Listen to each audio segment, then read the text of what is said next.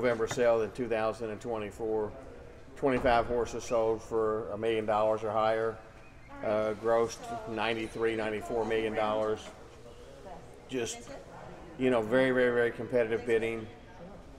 Obviously, tremendous support, literally from an international buying base. Our friends from Japan continue to be major supporters of this sale.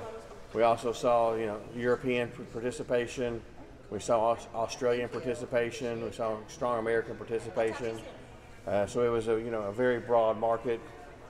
When the stars line up, when you lead a beautiful one in there and she has a good race record, or you lead a beautiful one in there and she's carrying, a first or second foal and she's the right type, the horses were like zooming past reserves, and other times it was very sticky to get to the reserve. And, there was a 27% RNA rate tonight.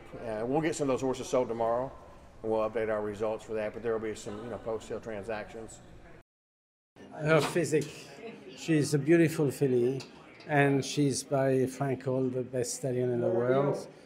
Group 1 winner. I mean, she's fantastic.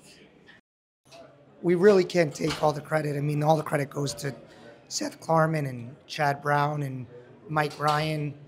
They went over to Tattersall's and bought a beautiful filly, and she won a Grade 1, and we got a chance to sell the only Grade 1 winner by Frankel, and they've been the #1 supporter since we started Elite, Chad and Seth. So we've been waiting a long time to get a breakout sale for them, and we didn't expect that.